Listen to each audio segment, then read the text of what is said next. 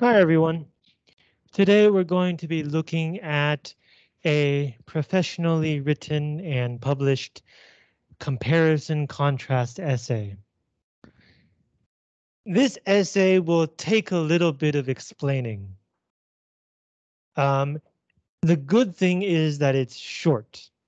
It says here that it's 5 pages, but actually if you go to page 5, it ends right here. So it's actually 4 pages. But the meaning and context of this essay is not very straightforward. This essay is comparing the writing process and opening and ideas of 2 speeches. The second speech is Abraham Lincoln's inaugural address, the speech that Lincoln gave when he first became president. 就职演说. The first speech is the inaugural address of Jefferson Davis. Jefferson Davis was the first and only president of the Confederate States of America. The Confederacy was the government of the southern states during the Civil War. So really today we're doing an American history class. So 我们这篇在比较南北战争，南边跟北边两个总统的就职演说。This essay was written as part of a very fascinating and very long series by the New York Times. The American Civil War went from 1861 to 1865. That's 5 years. The New York Times published around one essay for every day of the Civil War. So it's like thousands of essays. And this essay is about the moment that Davis gave his inaugural address. So as I mentioned, the author will compare 3 things: how the address was written, the ideas in the address, and how the first lines of the address of the 2 speeches. So let's jump right in. Montgomery, Alabama, February 18, 1861. Montgomery is the capital city of Alabama State. Alabama is in the south, so you have Florida. On top of Florida, you have Georgia. To the left of Georgia, you have Alabama. And to the left of Alabama, you have Mississippi. So that's Alabama. Like a feckless college student, feckless means useless person. Like a feckless college student with a term paper deadline looming, Jefferson Davis apparently hadn't started seriously writing until the day before. That is not a good way to write a speech the day before. It's a serious speech. He should have started sooner. Exhausted from a week-long railway journey. So this is in 1861. There were no airplanes. Everybody took the train. He had stayed in bed in his suite at the Exchange Hotel until after 10 a.m. Then buckled down to work, which means he got down to work. So he spent a week on trains, but he didn't do any writing during that time. Now, barely 24 hours later, standing in front of the Alabama State House's portico under a wintry sky. The State House is the place of government. I think in this case, this is where Alabama's Congress meets. Alabama 国会大厦. A portico is the front of a building that has a covering overhead. I guess in Chinese we might call this like 前屋檐 or something. And it's winter, right? It's February. He unfolded a thin sheaf of paper. So it's a short speech. It's a thin sheaf of paper. And began to read his inaugural address in a strong, clear baritone. A baritone is a low voice for men. And so here we have a block quotation. This is the opening of his speech. Gentlemen of the Congress of the Confederate States of America, friends and fellow citizens, called to the difficult and responsible station of Chief Magistrate of the Provisional Government which you have instituted, I approach the discharge of the duties assigned to me with humble distrust of my abilities, but with a sustaining confidence in the wisdom of those who are to guide and aid me in the administration of public affairs, and an abiding faith in the virtue and patriotism of the people. This is the first sentence. So first he says hello to everyone, and then he says that he has been called, 召唤, to his station or his position, his job. It is a difficult job, and it has a lot of responsibility. This is an older use of the word responsible. Today, we would not use this word in this way, but it means with responsibility. What job is it? Chief Magistrate of the Provisional Government, which you have instituted. So the Southern government is provisional. It was not official yet. But they first chose their president or leader or chief magistrate. A magistrate is a government leader. In Taiwan, the leader of each county is called a county magistrate, 县长, which you have instituted or which you have created. So you have created this tentative government. I approach the discharge of the duties assigned to me. Discharge means perform. So the performance of the duties that you have assigned to me as president, I approach it with humble distrust of my abilities. So I may not have the abilities needed for this job. He's being moderate. He's being modest and humble, 在自谦. But with a sustaining confidence. So even though I may not trust myself, I have confidence. I continue to have confidence in the wisdom of those who are to guide and aid me in the administration of public affairs. Administration just means to take care of business, of public affairs, 公共事务. And an abiding means continuing, faith in the virtue and patriotism of the people. So in plain English, what he's saying is, hi, you have asked me to be your president for your new government. And even though I may not be able to do a good job, I trust in the people who will help me, and I believe in the ordinary people's support. First sentence.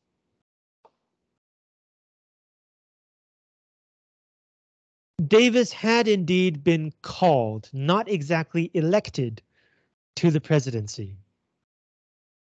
Just 10 days earlier, delegates, representatives, from 6 southern states meeting here in the Alabama Capitol had chosen him as the new Confederate nation's first chief executive.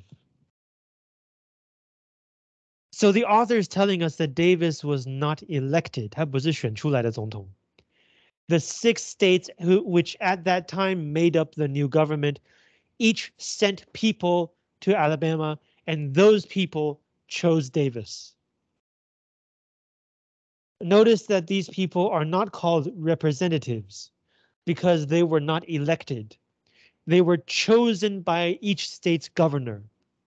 And someone who represents you who was chosen by the leader is called a delegate.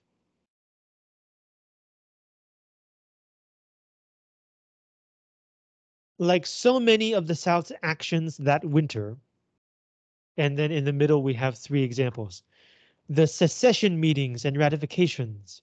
Secession is the act of making one part of the country leave the country. 所以叫什么土地分割 something like that. 国家分裂 if you're Chinese. So the meetings about secession and ratification. Ratification means confirming in the law. So not only did the meetings agree to leave the United States, they passed a law and they asked people to vote on the law. The drafting of a constitution. A new country needs a new constitution, 宪法. So like these two actions, the decision had been taken in haste. So choosing Davis as the new president, deciding to leave the country, and creating a new constitution. All three had been done very quickly. Though several other men wanted the post or the job, there had been almost no campaigning or debate. Davis's political and military experience were strong qualifications, certainly, but the most potent or powerful fact in his favor was probably that he had fewer enemies than his rivals. So they chose Davis not because he was the best leader, but because he had the fewest enemies. To me, that does not sound like a good way to choose your president.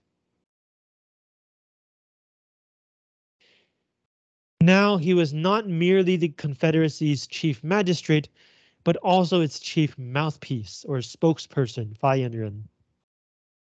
Hitherto, which means up to that point, most statements on secession had come from individual states. But today it devolved upon him, it was left to him to explain to the world why the Deep South had announced its withdrawal from the Union or the rest of the country.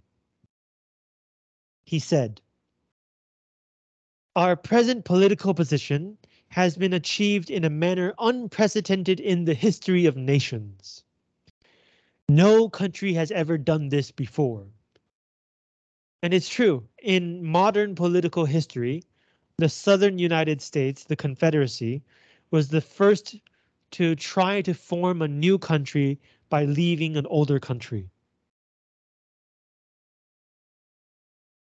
It illustrates the American idea that governments rest on the consent of the governed.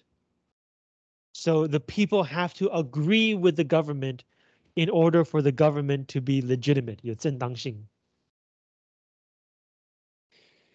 And that it is the right of the people to alter or abolish. Alter means change, abolish means cancel them at will whenever they become destructive of the ends for which they were established. So this sentence means that people have the right to change or cancel their government if they think that the government is not working for the people. The impartial or objective and enlightened or wise verdict, which means decision, of mankind will vindicate, which means will confirm, the rectitude or correctness of our conduct or action. Actually, I should translate the whole sentence. Sorry. The impartial and enlightened verdict of mankind will vindicate the rectitude of our conduct means people who are objective and wise will confirm that we are doing the right thing. And he, you see the capital H? This means God. And God, who knows the hearts of men, will judge of the sincerity with which we have labored to preserve the government of our fathers in its spirit. So God will judge whether we are trying to do what the founding fathers of the United States were trying to do. 就是 okay, I can explain this in English. Yes. So the South wanted to leave the country because they felt that the North was straying from the path of the original founding fathers of the nation. They felt that the North was no longer democratic, was no longer upholding the ideas of the United States. So the South said that they, the South, were the true continuing of the country, and that it is the North who was now a different country. So if we translate this paragraph into regular English, basically it's saying we are doing something that nobody has ever done before. And by doing this, we are showing the world that we are proving to the world the American idea that you have to agree to be governed by your government in order for that government to be a good government. And that once you don't agree with your government, you can change it or you can cancel it whenever you want. Are we doing the right thing? History and the rest of the world will judge. Are we trying to do the right thing? God will judge. I don't know about you. I think the original sounds better. Preserve the government of our fathers in its spirit. This was characteristic of the conservative tenor that pervaded Davis's address. So the author is saying that the rest of the speech is as conservative as this sentence. Tenor is like an attitude or a voice in a speech, 语气, 语调. Pervade means that all of it is, it fills all of it. So the whole speech is just as conservative as this sentence. Here, the word conservative does not mean politically on the right, 保守派. Conservative means trying not to say a lot of new things. By his lights, in his view, the Confederacy, though its manner of birth may have been unprecedented, was hardly novel in any significant respect. Novel means new, respect means aspect. So Davis believed that the country was born in a new way, but the country itself was not new. The ideas of the country were not new. Its constitution, he said, differs only from that of our fathers insofar as it is explanatory of their well-known intent, freed from sectional conflicts which have interfered with the pursuit of the general welfare. Sectional conflict means that different parts of the country disagree and are arguing. And he's saying that these conflicts have interfered with the pursuit of the general welfare, 共同福祉. That people have been arguing so much that the government is not doing a good job of taking care of its people. So the main difference, according to Davis, between the Constitution of the North and the South is that the Southern Constitution explains things more clearly so that people have less to argue about, and so the government will not be prevented from doing its job. Okay, but then what is it trying to explain? What is this well-known intent? Members of his audience might have been forgiven for scratching their heads at this last, somewhat tortuous passage. Tortuous means not straightforward. So the author is saying, you don't understand? The people back then did not understand either. but it was in fact a very delicate allusion to slavery. Delicate here means trying to be sensitive, trying to be considerate, not offensive. Allusion means reference, pointing to slavery. The founding fathers' well-known intent in Philadelphia in 1787 had been to protect slavery, Davis hinted, even if they had not quite made it explicit. Philadelphia in 1787 is where the Constitution was written. So Davis is suggesting that the original writers of the Constitution wanted to protect slavery, even if they didn't actually say that in the Constitution. Indeed, the American Constitution did not contain the word slave, whereas the Confederate version defiantly repeated it 10 times. By the way, slavery 是奴隶制度, right? You guys know this, right? Okay. Mentioned it 10 times, including in this crucial or key passage. No bill of attainder, ex post facto law, or law denying or impairing the right of property in Negro slaves shall be passed. So the structure of this sentence should be quite clear. You cannot pass A, B, or C kind of law that would hurt the right to own black slaves. And it mentions 3 kinds of laws. A bill of attainder. Actually, no, let's take it in reverse order. A law, regular law. An ex post facto law. This is Latin, and it means from after the fact. So an ex post facto law is a law that applies to things in the past. 溯及既往的法律. And then the first kind of law, a bill of attainder.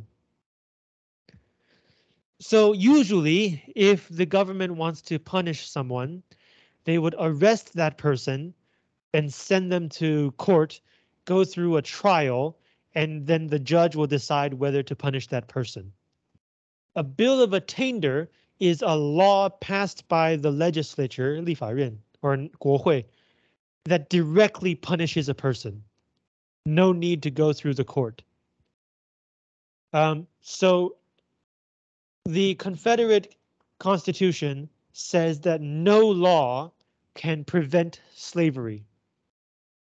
In other words, if a state in the Confederacy wanted to stop or abolish slavery, they couldn't just pass a law. They had to change the Constitution. They had to get all the other states to agree to change this part of the Constitution and then pass a law. So we see how important slavery was for the Southern government. But unlike Davis's farewell speech to the Senate a month earlier, Jefferson Davis was a senator in the North, but he resigned a month earlier in order to become the president of the South. So unlike his earlier farewell speech, his inaugural speech included no clarion call to defend slavery and white supremacy. So when he was leaving the Senate, he defended slavery, but in this speech, the first speech as president, he did not clearly defend slavery and white supremacy. White supremacy is the idea that white people are better than everyone else and deserve more rights. Even the South's favorite euphemism, 委婉词, our domestic institutions, 国内制度, was left unuttered. So he didn't even say this. The closest he came was in attesting that the desire to form a new nation was actuated or motivated solely by the desire to preserve our own rights and promote our own welfare. Rights and welfare, obviously, had very specific connotations in this context. So the author is saying, only if you knew already what the Southern government wanted to do, only then would you understand this phrase, our rights, our welfare. What rights? The rights to own slaves. What welfare? The welfare of slave-owning people. So even though slavery was key to the South, Davis did not mention slavery in his speech. The closing lines were heavy with unintended irony, 讽刺. Davis read, "It is joyous in the midst of perilous times to look around upon a people united in heart, where one purpose of high resolve animates and actuates the whole, where the sacrifices to be made are not weighed in the balance against honor and right and liberty and equality." Perilous means dangerous. So here he's talking about the civil war that will be starting soon. High resolve means high determination, 坚决的意志. Animate and actuate just means motivate. A is weighed in the balance against B means you have to choose one or the other. Here, sacrifices are not weighed against honor, right, liberty, equality. So you can have all five. To weigh something against someone else, 两相权衡. Obstacles may retard, but they cannot long prevent the progress of a movement sanctified by its justice and sustained by a virtuous people. So obstacles may slow down, but they cannot long prevent the progress of a movement that has been made sacred or holy, 神圣的, because of its justice and it is supported by a virtuous people, 有美德的人民. Reverently, let us invoke the God of our fathers to guide and protect us in our efforts to perpetuate the principles which by his blessing they were able to vindicate, establish, and transmit to their posterity. So with religious feeling, let us call upon the God of our fathers, so the same God, to guide and protect us in our efforts to continue the principles. And by these principles, by God's blessing, our fathers were able to justify, establish, and give to the people who came after them. These principles that they were able, with the blessing of God, to pass on to the people after them. With the continuance of his favor ever gratefully acknowledged, we may hopefully look forward to success, to peace, and to prosperity. So as we thankfully acknowledge God's continuing favor, blessing, let us hope that we can look forward to success, peace, and prosperity, which means wealth. So this paragraph is saying that even though the times are dangerous, when I look out and see that everyone is united, when I see that we don't have to choose between sacrifice and our high values, it makes me happy. Obstacles may slow us down, but they cannot stop this movement that God and our people support. So let us thank God and ask him to protect us as we try to continue what our founding fathers have started. And if God continues to support us, we can look forward to success, peace, and wealth. The author says that this is filled with irony, and this is because this speech was given just before the war began. So the last thing he could look forward to was success, peace, and prosperity.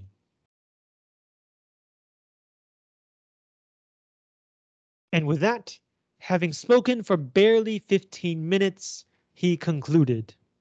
So it was a very short speech, just 15 minutes.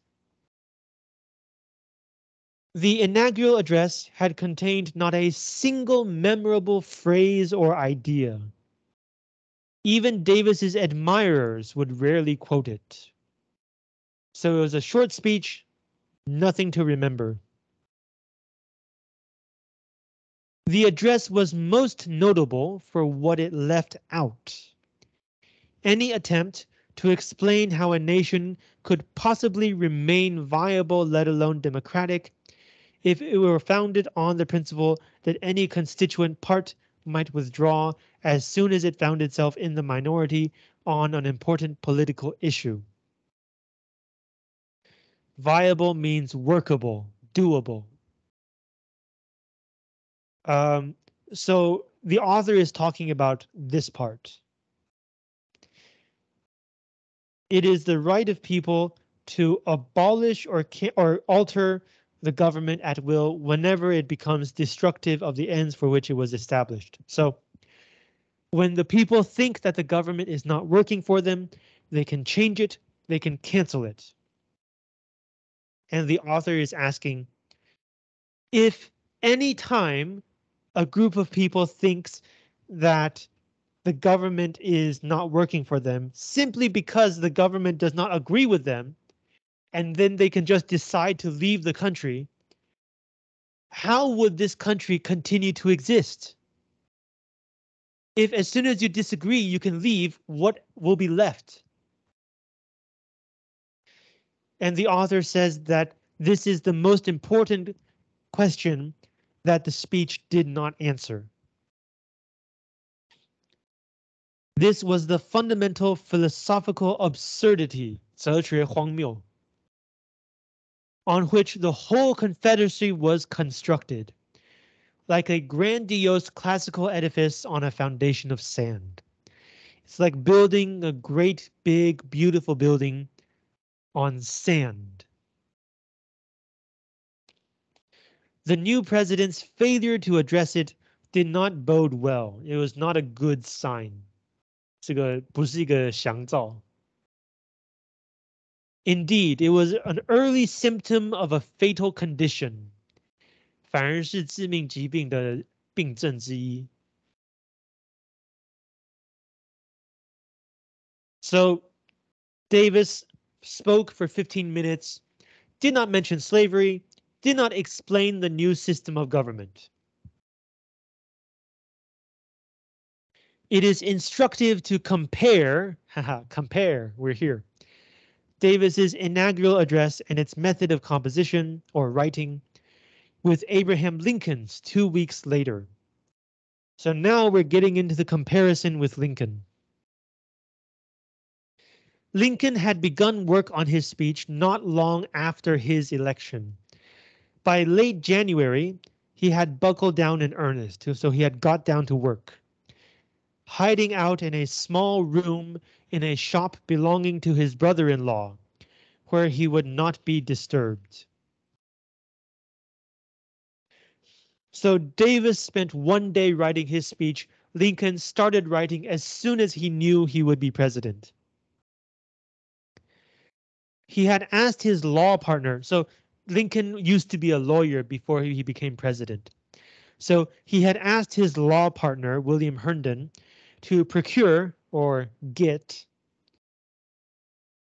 copies of 5 important documents. Henry Clay's 1850 address to the Senate, Daniel Webster's debates with Senator Robert Hayne of South Carolina, Andrew Jackson's statement against nullification, George Washington's farewell address, and the Constitution. All 5 of these have to do with the political situation at that time. The first two, the speech and the debates, were about whether it is legal to leave the country. Andrew Jackson is a former president. During his time as president, South Carolina tried to say that this law, a certain law, was a bad law. It was wrong for this law to be created, and so we will not follow that law. In Chinese, we call this 恶法非法, and the English term is nullification. Null means nothing, empty. Here it means no power. So to nullify means to make have no power. People who supported nullification said that a bad law has no power. Now, Jackson was the president, so of course he disagreed, right? Any law that we pass, you have to follow. And in the end, Jackson won this debate.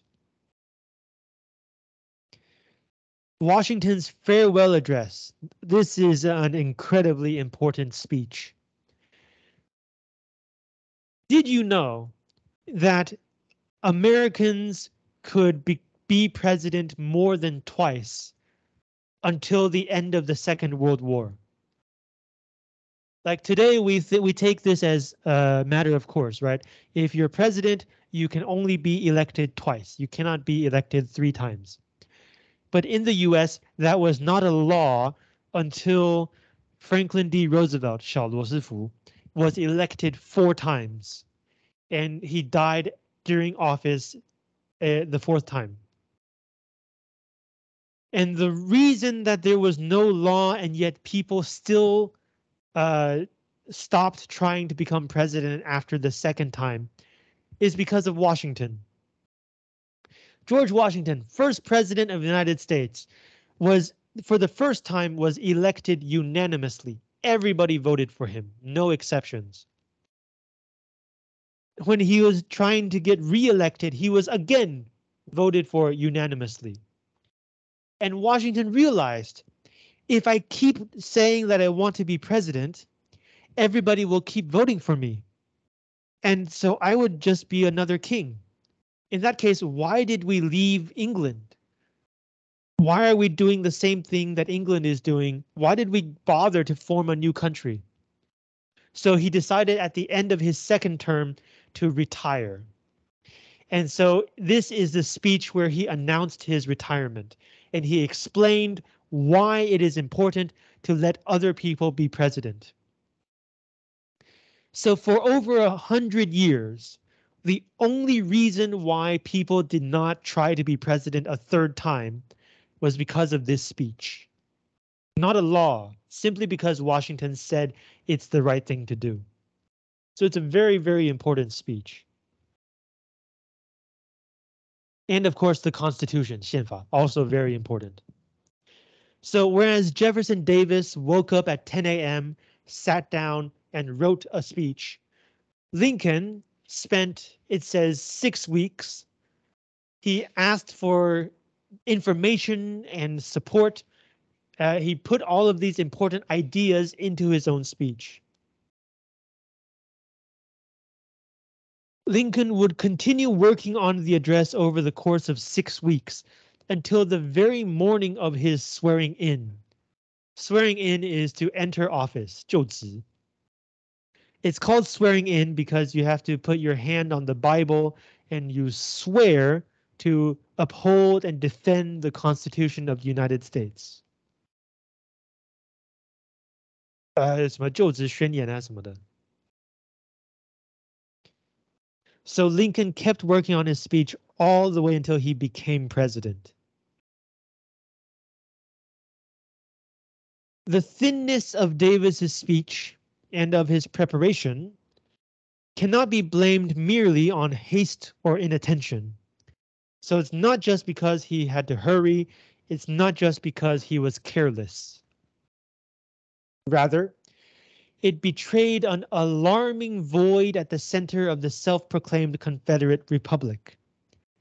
So even more than hurry and carelessness, the author thinks that the lack of content in the speech reflected a lack of belief at the center of the Confederacy.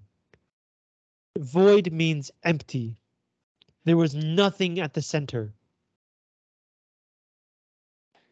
The hard work that Lincoln had put into his message attested to his faith in the power and necessity of words, of arguments, of explanations in a democratic system. In a democracy, your support comes from the people. So to win the people's support, you have to explain your ideas. You have to convince them to support you. So you have to have words. You have to present arguments. You have to have explanations. By contrast, the lackluster, which is the opposite of brilliant, shop-worn, which is the opposite of new, rhetoric, which means words, language, of Davis and other leaders was not merely a failure of aesthetics, 美学, but proof of the intellectual poverty and moral laziness undergirding their entire enterprise. Undergirding means beneath, 之下的. Enterprise here just means effort. So the author says, why is Davis's speech so boring? Why does it have nothing new in the speech? It's not simply because he didn't know how to write a good speech. It's also because the entire Confederacy lacked ideas. It had intellectual poverty, 知识上的贫穷, and it was morally lazy. They did not do the hard work of forming new ideas. They did not do the hard work of thinking about what is the right thing to do. And so because they had nothing to say, the speech was short. It also revealed their lack of commitment to the essential democratic chores of persuasion and explanation.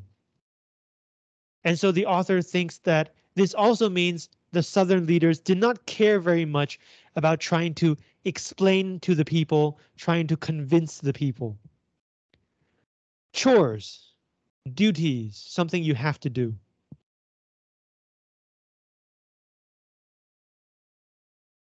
The Confederacy was never truly much of a cause, lost or otherwise. Cause here does not mean the opposite of effect.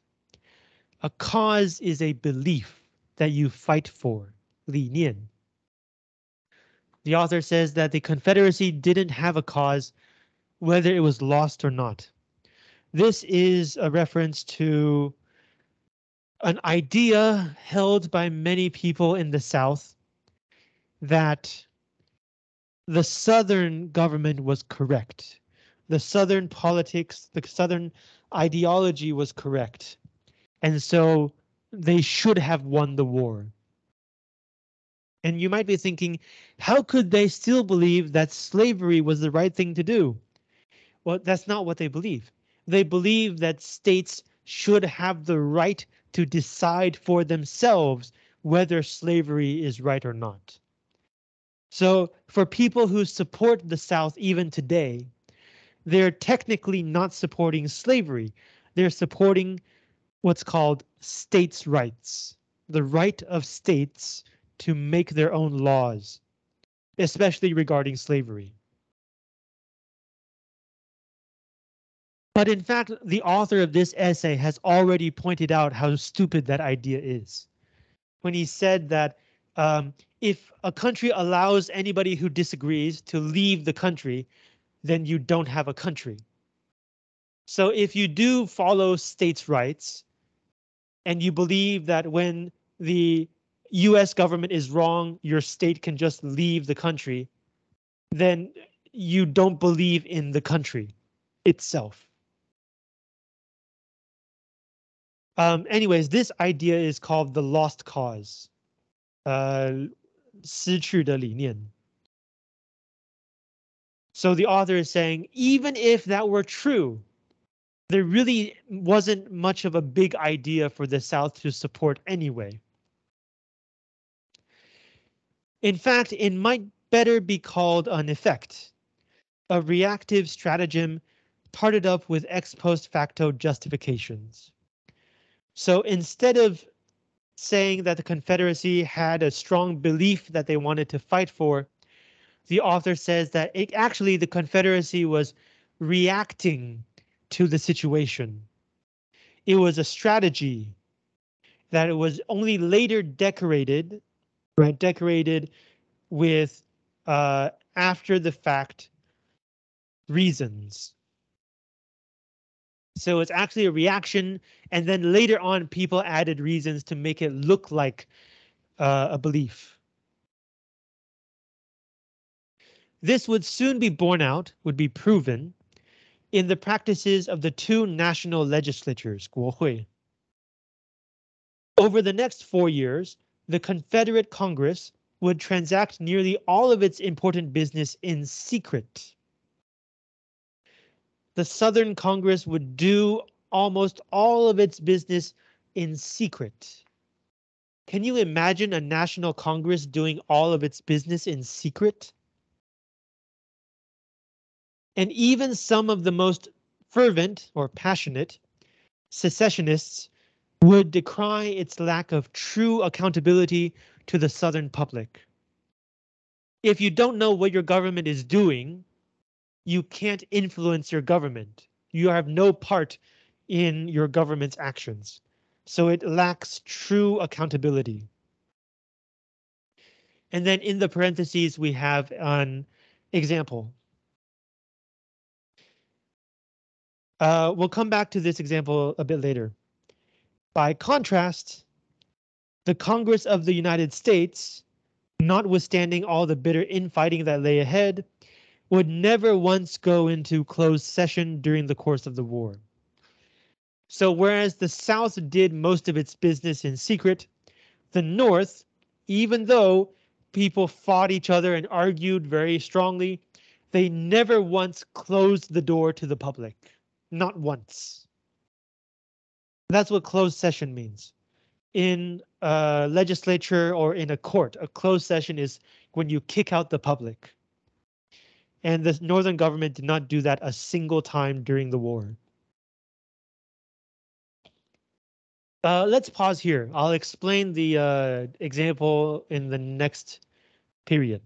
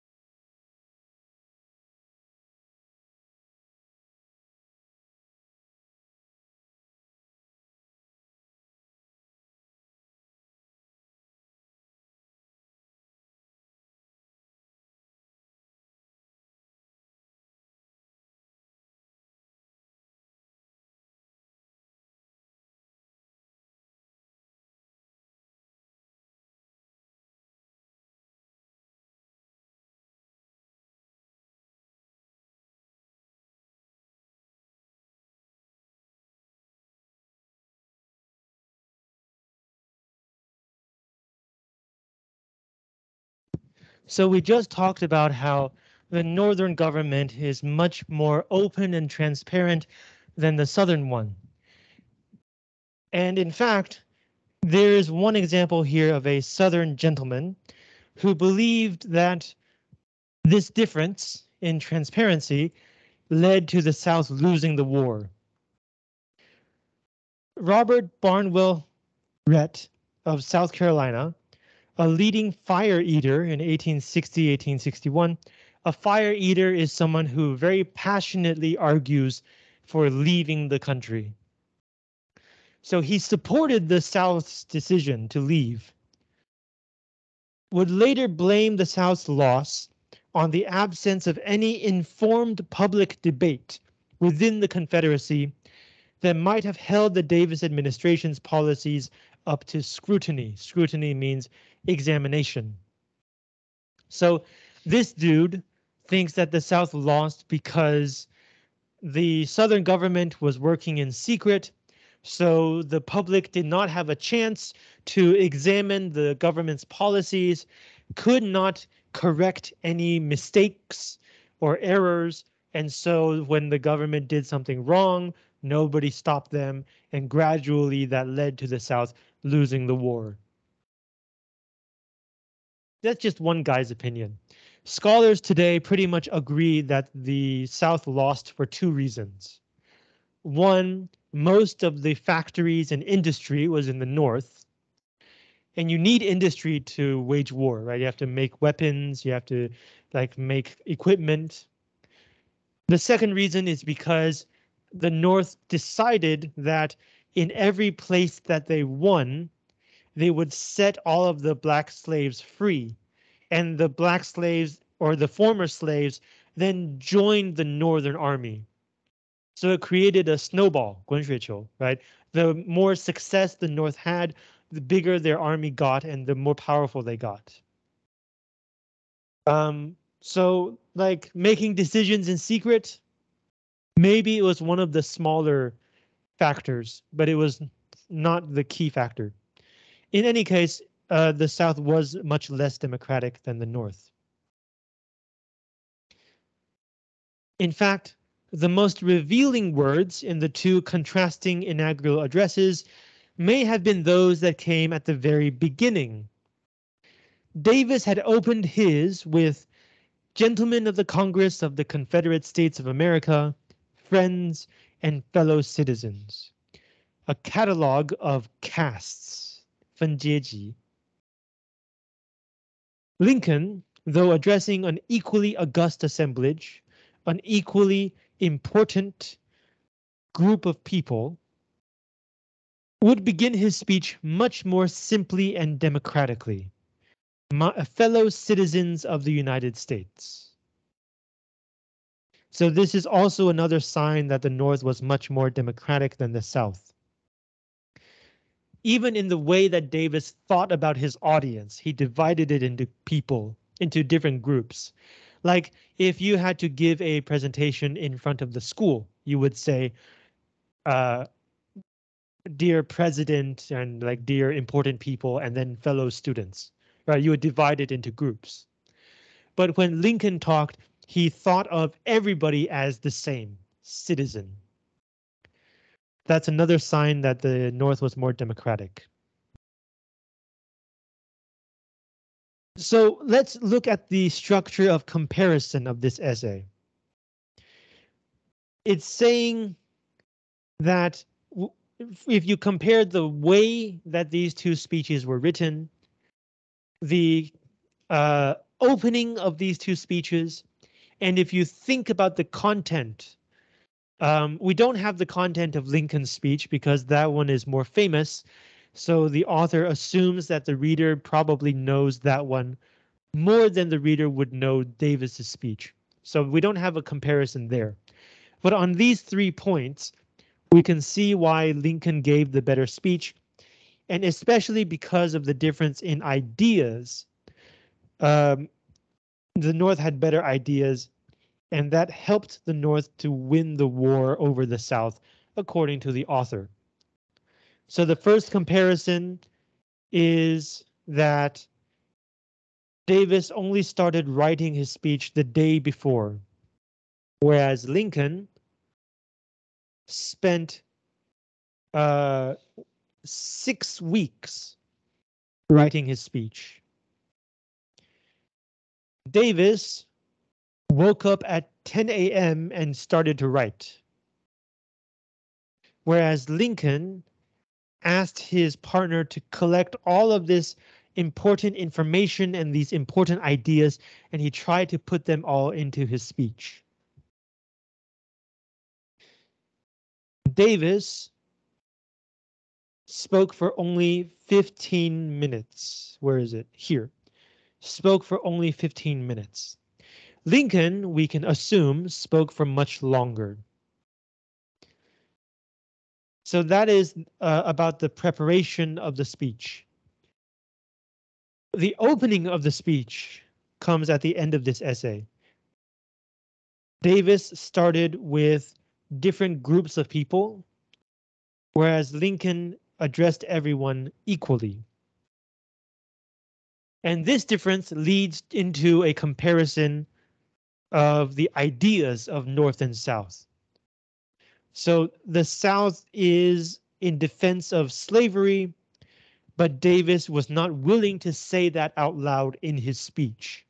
So already he is working against himself in this speech. And then the author also compares the ideas between North and South. He points out that the South's Congress worked in secret. They chose their president in a non-democratic way. They chose him for the wrong reasons because he had fewer enemies and not because he was the better leader.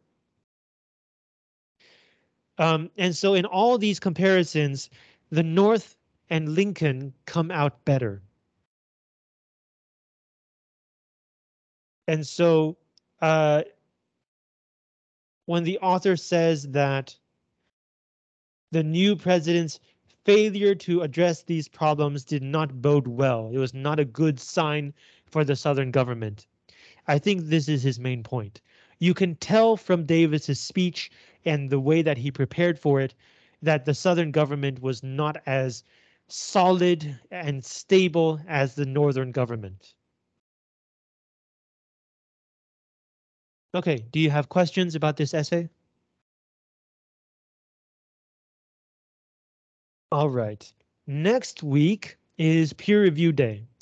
You should finish writing your comparison contrast essay and agree with your group members on a deadline to exchange essays. So next week when you come to class, you will gather with your group and exchange ideas and feedback about everybody's essay. So I'll give you the rest of today to talk with your group members about when you want to exchange essays.